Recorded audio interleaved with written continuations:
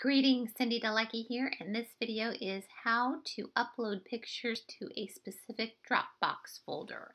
So here I am in Dropbox, and I know the name of the folder already, so I'm going to type it in here. It's FCSO Event Pictures, and you can see it popped up, so I'm just going to click on it. And then there is several envelopes or icons up here.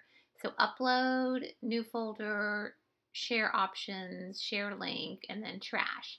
So we want to upload, and we're going to choose files, and let's scroll down. Let's just pick Veterans Day photos.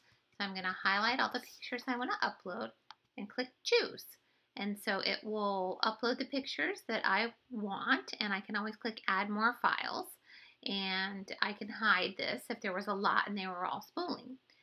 So I'm done, and there they are. The pictures are in your Dropbox now, and I could share this with more people. You can see there's 2 people that are able to access the folder now, but I am able to just click share folder options right here. And I could type in more people to share this folder. So I'm going to type in Meredith and send invites, and she'll get an email with the link to this folder. And that's it. If you have any questions, please visit our website at marketingtogo.biz. Thank you.